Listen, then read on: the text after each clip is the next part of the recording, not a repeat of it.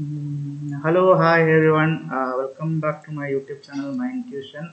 Welcome back to my class series on biology for engineers 21 BE 45. Myself, Dr. Prasad Putilam. Continuing on the classes on biomolecules and their applications. Proteins. Previous two classes 1.1, 1.2 I covered already. It is there in my YouTube channel, My Intuition. You can watch it. Proteins. Proteins they are very large, complex molecules which are made up of chains of smaller building blocks called amino acids. Play a vital role in the structural function and regulations of cell tissues and organs. We already studied about the basics of protein, but still giving some of the functions of protein. They have very different or very wide variety of functions doing in our body, which includes catalyzing a chemical reaction in our body. For example, if you say, given some of the example, no need to by heart all of this, just for information to get an idea to brush up our knowledge about protein and giving it. Otherwise, we can say catalyzing chemical reaction, transporting molecules, then providing mechanical support, then providing regulating cell behavior, then continuously giving immune response, hormone regulations, muscle contraction, etc. So these are given just to in case of give an example. If catalyzing chemical reaction confusion is there, we can take say amylase. Amylase, it is an enzyme. Enzymes are proteins only. Enzymes which break down starch into simple sugar like glucose and maltose, which is found in our saliva and pancreatic juice. Saliva means it is there in our mouth only. That liquid form, that is saliva, which will break down starch into simple sugar. That way, when we eat starch, immediately we feel some sweet taste in our tongue itself. That indicates that it is already broke into glucose or maltose, as well as it is there in our pancreatic juice. Lipase is an enzyme which breaks down fat into fatty acid and glycerol. It is found in the pancreas and the small intestine. Catalase, which is an enzyme which converts hydrogen peroxide into water and oxygen, found in our most of cells of the body. Trypsin, it is an enzyme which breaks down protein into smaller peptides. It produces in the pancreas, produced in the pancreas and released into small intestine. ATP synthase, an enzyme which catalyzes the synthesis of adenosine triphosphate (ATP) from the ADP, that is adenosine diphosphate and phosphate. It is found in the mitochondria of the cell. The second function, which is important one, that is transporting the molecules like hemoglobin. Hemoglobin, it is a protein found in our blood, red blood cells, to transport oxygen from the lungs. When we breathe the air, go to the lung. From the lung, the hemoglobin present in the red, it takes that oxygen to entire body. Our body, all cells, it gets the oxygen a fraction of second. Then each our body cell, it will take that oxygen, immediately it releases the carbon dioxide, come back and we exhale. Okay, so when we do that one, how much work is happening in our body, that you can imagine. Okay, so a fast transportation system, network system, is the bloodstream system. It works, it takes the oxygen, then it takes out the carbon dioxide. Albumin is a protein which is found in the blood plasma, helps for transport of various substances such as hormones, fatty acid, and the drugs throughout the body. Transferins, it is a protein. The name is given to such protein which transport iron in the blood from the site of absorption to in the gut to the bone marrow, liver, and other tissue that require it. That is transferrin. KGF, color, that is gold mine, not iron mines. Okay, sorry.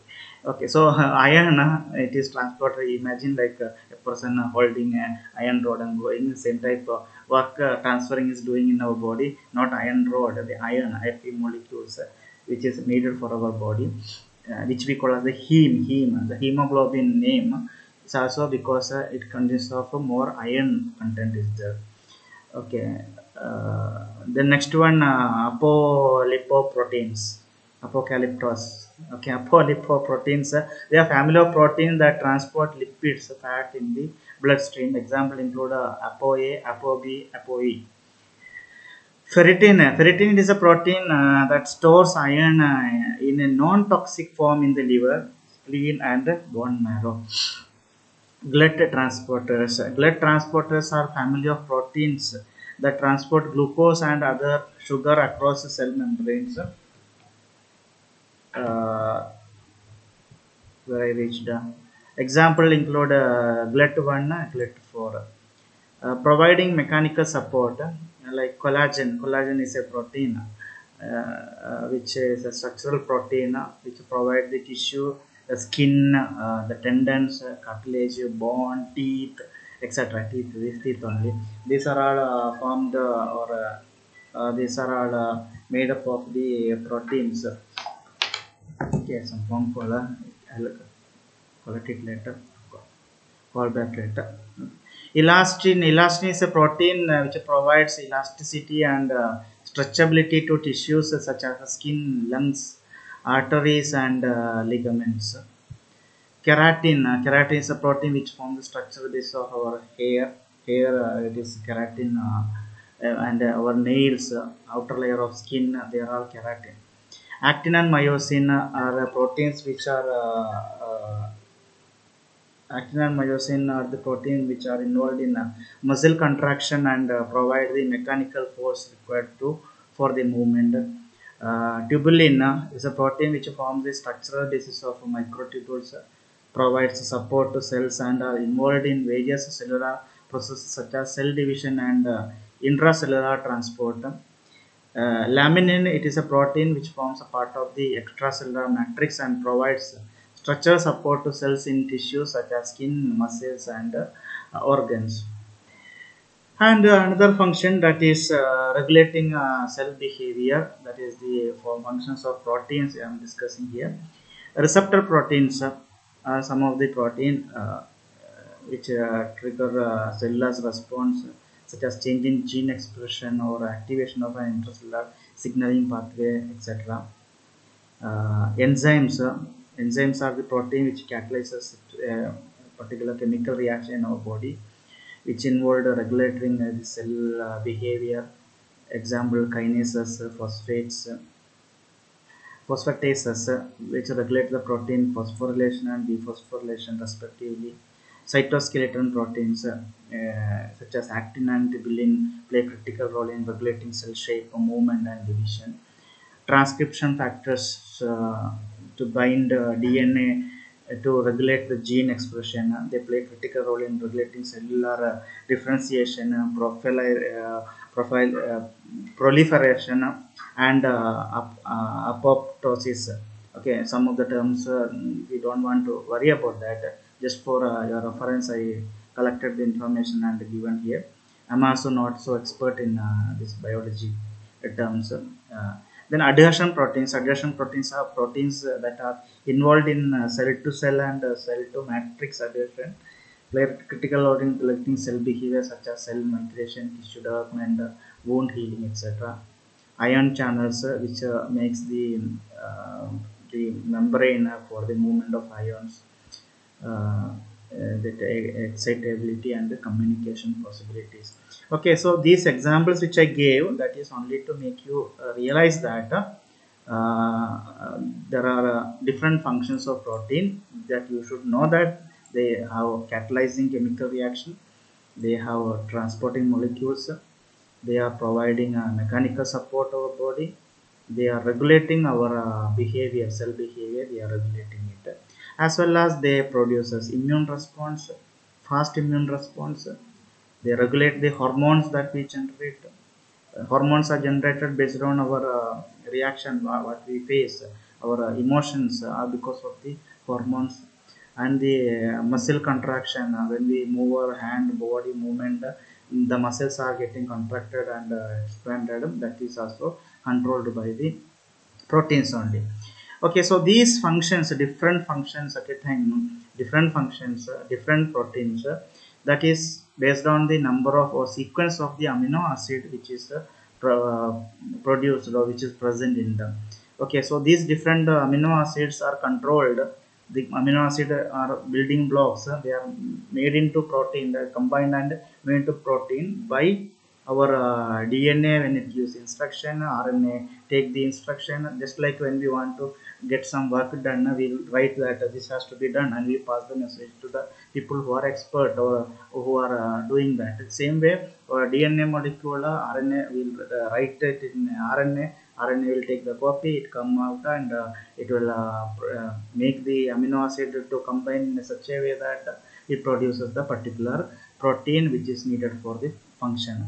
Okay, so feels very complicated, but our body does it in a very simplified manner. Okay, very easily it will do.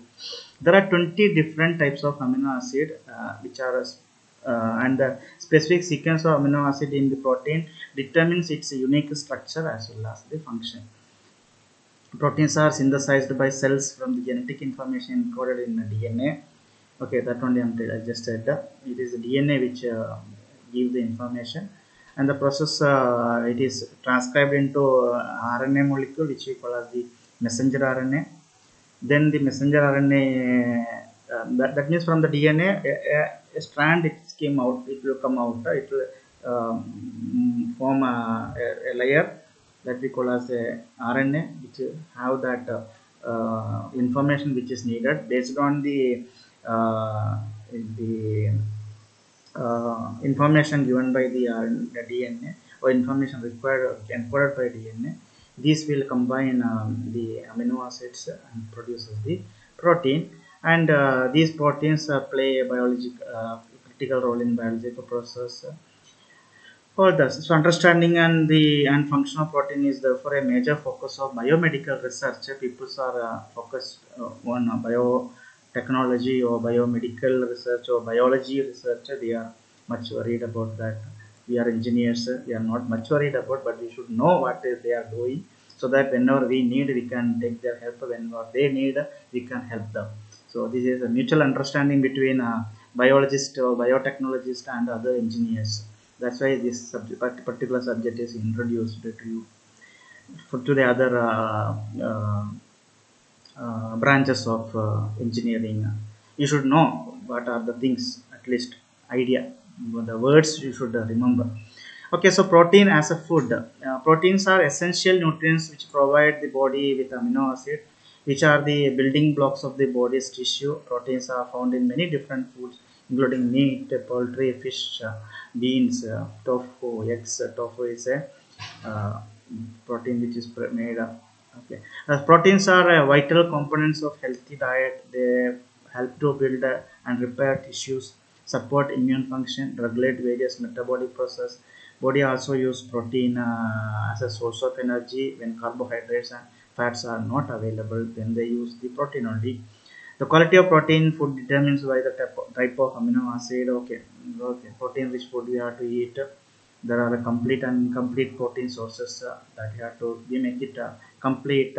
For that, those who are vegetarians, for them mainly, because the non-vegetarians, whatever food they eat, they are getting almost the complete protein that required.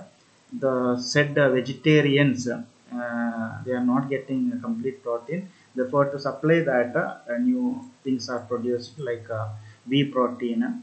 It's a type of protein derived from a liquid that separate from milk during the cheese making process. It's a complete protein.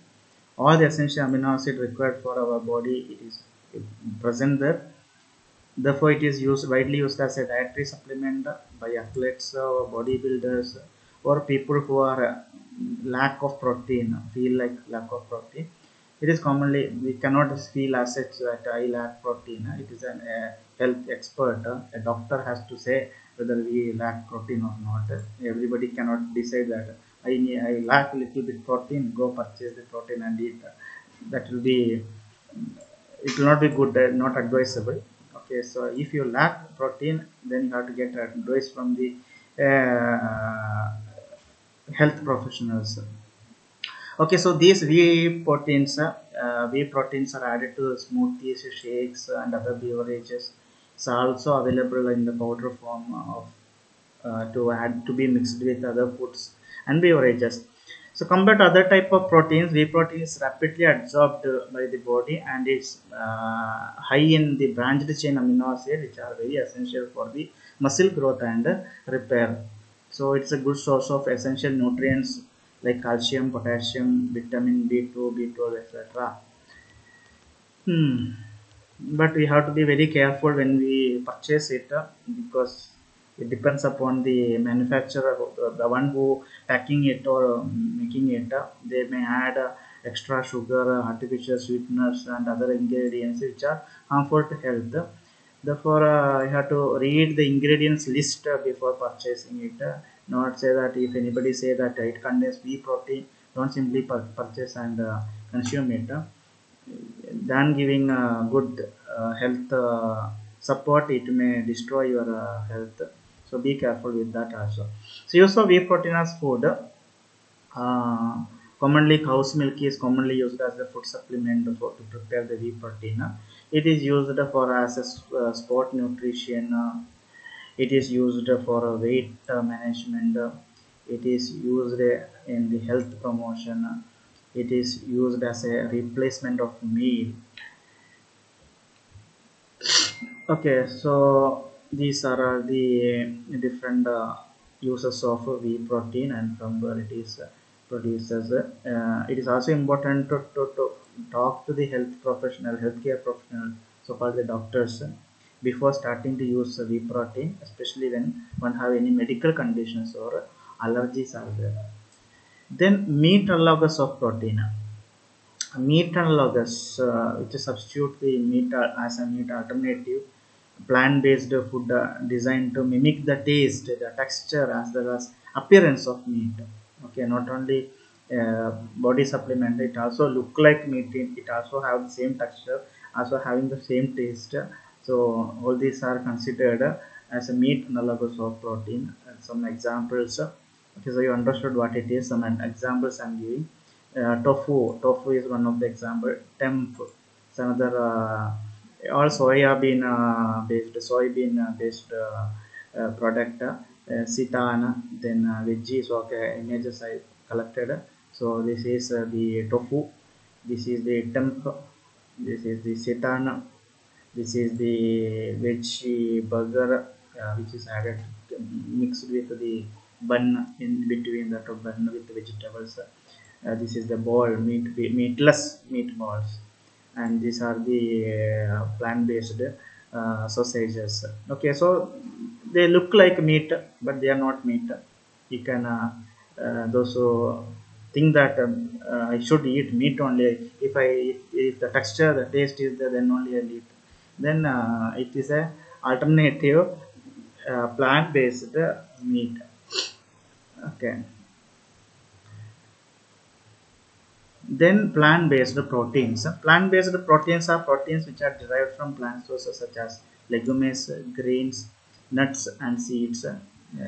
They become popular as alternative to animal-based protein. It's there because some of the benefits like sustainability. They are nutrient rich. They are very versatile. They are hypoallergenic. They are having cost effectiveness, and some of the examples are soy protein, pea protein, lentil protein, chickpea protein, hemp protein, etc.